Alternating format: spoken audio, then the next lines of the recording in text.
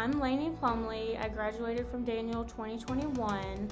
I now go to Coastal Carolina, where I major in National Security and Intelligence, and I double minor in Psychology and Criminal Justice. So I'm just gonna get right into it. Did you take a college tour? I did take a college tour. I toured 2 campuses, Coastal Carolina and USC Beaufort. Overall, it was very helpful in making my final decision because once until you step on the campus, you really don't get a feel for it. So when I stepped on USC Beaufort, I just realized how small it was and it just wasn't the right fit for me. So the first thing that I was kind of asked to talk about was college tours. I went on 2 tours here, one official, one of me just kind of walking around. The official tour was kind of them just explaining to me how the school works, how freshman year is, because freshmen, I don't know if y'all know anything, freshman year here is a little bit different than any other school, I guess you could say. But the second tour, when me and my dad just kind of walked around, it was where I really decided like this is where I need to be. Kind of helped me realize like just where I want to go, why I want to be here, and it really helped me decide like this is where I need to be. So I highly suggest going on college tours. I figure that's usually what y'all already know, but if not one, go on 2 is what I would suggest, just to make sure you really are in tune with where you want to be. Hey, so I did not take a college tour. Looking back, I should have, but I'm at Clemson, so I grew up around Clemson, kind of knew my way around campus. So it wasn't that unusual that I didn't take a college tour, but it would have been a really nice way to meet people. So I guess I regret not taking one, but nonetheless, we're here, so. Hi, okay, my name's Norali. I am a sophomore at Duke University. I am a bio major. Not on pre-med track, I'm doing more research, and actually I'm at a neuroscience lab right now doing research on Parkinson's disease, so that's a little bit about me. Did I take a college tour? I did. So I took a college tour of Duke right before COVID hit back in junior year, and I took a tour of UNC and Duke at like around the same time, and I think it was really helpful just because I got to compare the private and public school differences, and like that kind of like made me decide that I did want to go to a private school instead of a public university. And I think just like seeing the overall campus and like how like the environment was, along with like the classes, the food hall, just like the overall dorms, like everything about like the Duke environment helped me decide that I wanted to go here, because I could like see myself studying here, if that made sense. Like I felt like I belonged in a way, so I think it played like a really big part in me deciding to go here. So yeah. Hi, my name is Della Evans. I go to College of Charleston. I'm a biochem major, and I'm just going to answer a few questions about the college process.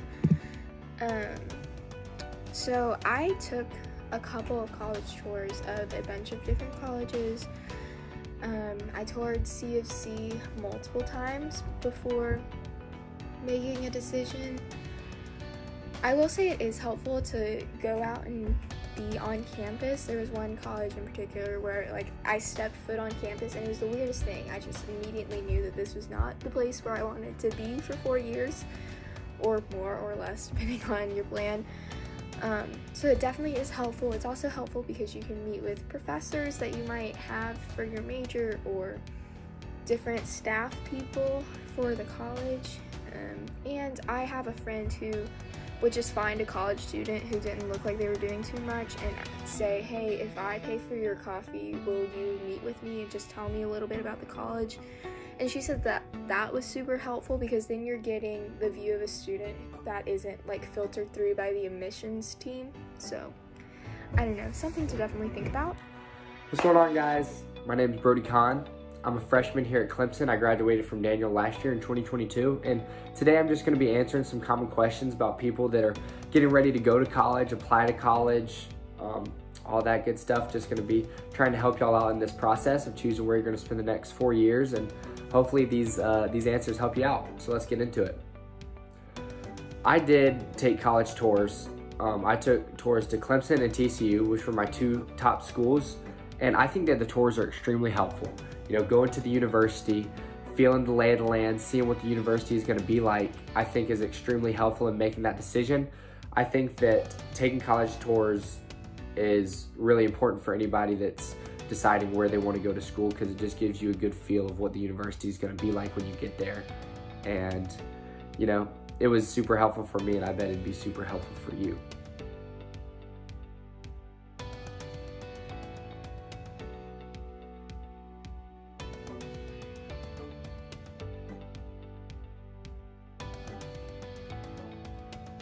All right, second thing is, how many colleges did I apply to? I believe I applied to about like 5 or 6. I know Clemson, Coastal, obviously here, Tennessee was in my top 3, Wofford, Charleston. I can't remember if I applied to USC or not, but I applied to about 6 or 7, just off the top of my head. It's usually really good. I liked being able to just kind of knock 2 out every time that I felt like I needed to start making a decision.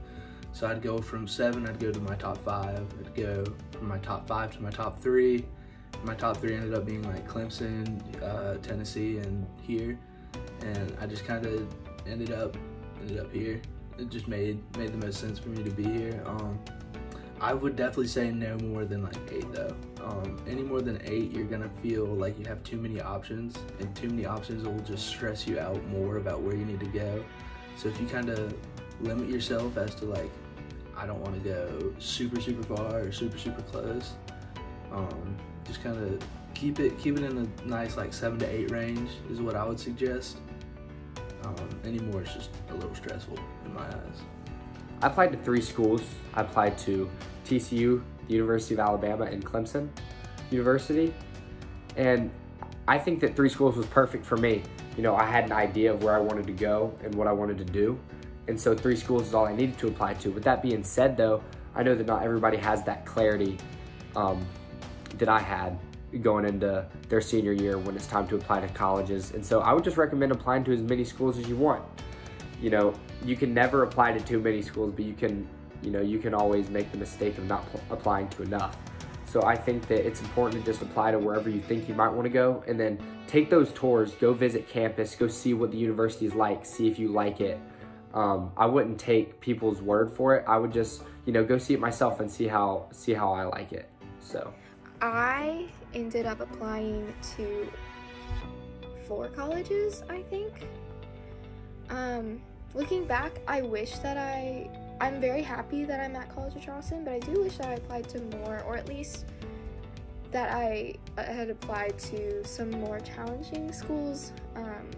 All I really did was safety schools. Like, I knew I was going to get into all the schools that I was applying to, and I knew I was going to have ample scholarships, or I should have ample scholarships, because of just what I know about myself and my academics. But I kind of wish that I had at least tried for something that was more of a reach to see if I could get in, if there was like any opportunity there, but I closed the door before I had even gotten there.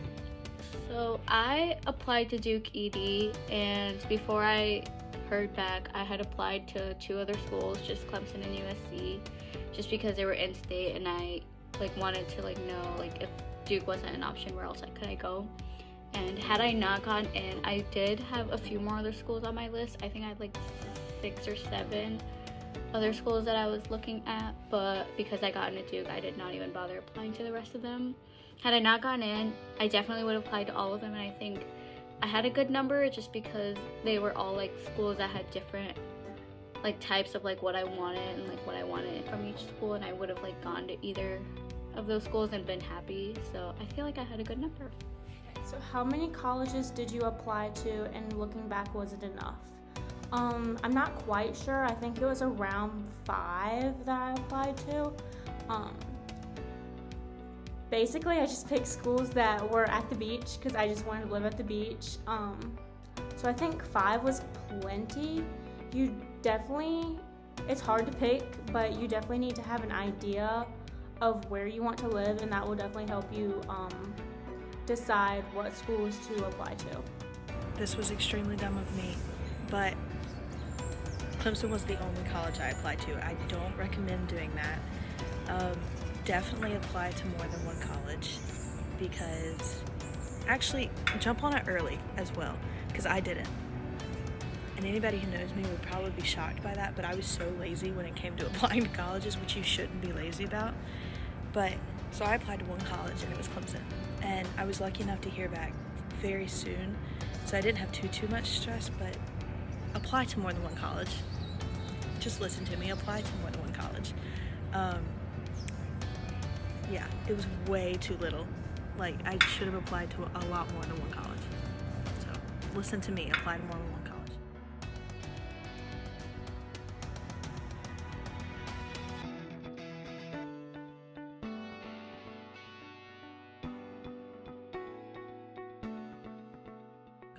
Okay, so the next one is, what were your expectations of college versus college realities? So my biggest expectation was how hard classes were going to be. I thought they were going to be so much harder than high school. There's going to be a massive workload, you know, like basically what everybody tells you that college is. But once I got here and I got settled, I realized that it is a lot of work, but it's definitely doable. And if you have your teacher's support, it's definitely going to help you succeed in the long run. So when I was walking into college, I was like, okay, I'm expecting a lot of academic rigor. Okay, and granted, there's a lot of academic rigor, but that's what they expect you to know coming into it. So you're prepared for the academic rigor. Daniel does a really good job of doing that. But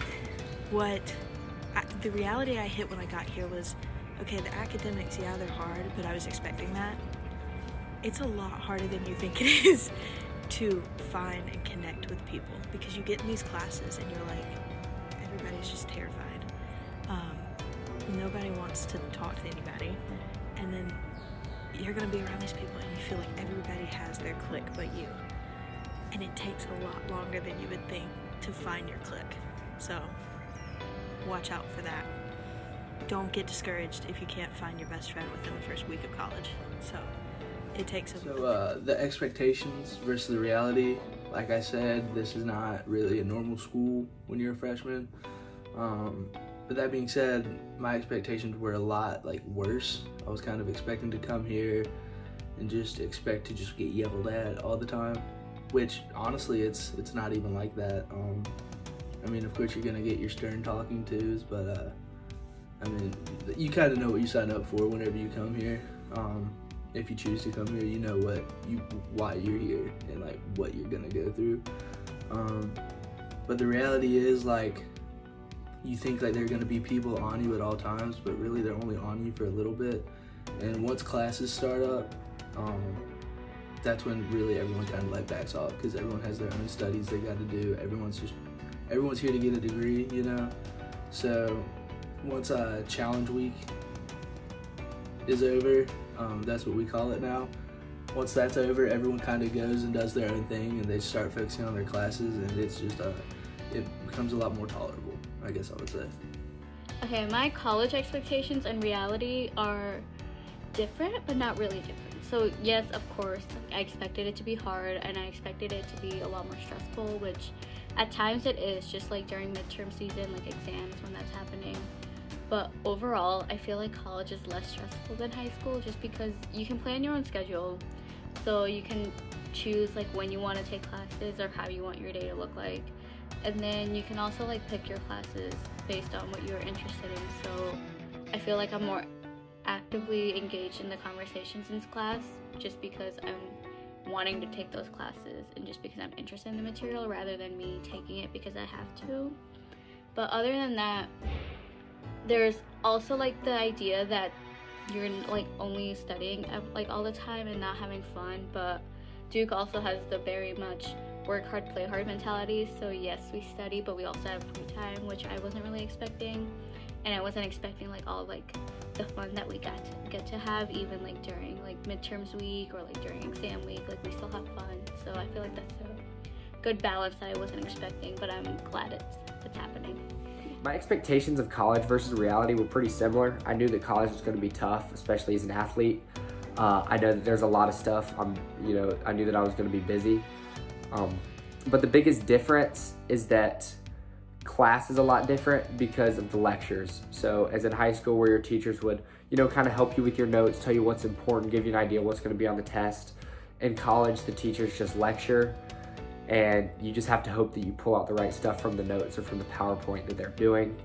And you really have to study hard. You really have to study hard and pay attention to everything that's going on in the class. I don't really know if I had a bunch of expectations for college. Yeah, I knew that it was a super transformative time for a bunch of people, that people look back and really appreciate their college days, and that people do work hard in college, and I found that all to be true. I don't feel like I had any sort of crazy expectations for college, but I'm also just in my personality not the type to set super high expectations like that generally. I guess sometimes I can, but in general I kind of avoid that, so there's nothing really interesting to talk about.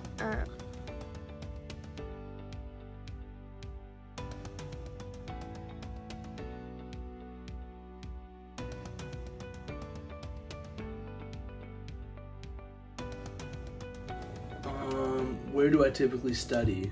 Depending on the time of day, if it's before 7 p.m., I'll probably be at the library just because it's quieter. Everyone there is just trying to work. Everyone's just chilling out, making sure they're getting assignments done. There are like plenty of study rooms. You can just put some earbuds in and just get to town on some assignments, just kind of knock them out as you get them assigned. Something really interesting here that actually drew me closer to coming here was that there is something called evening study period, or ESP, from 7 to 10:30. It is like you are devoted to your studies. Like no one's gonna come up here and like mess with you or like start, like I say, give you your stern talking tos. They're literally just like, it is devoted to you studying and you getting your homework done. And I actually really like that because it's like this is the time for me to actually like zero in on my assignments, whereas like compared to me just goofing around at the library at this time, it's really nice because I just kind of get to like truly focus on what needs to get done.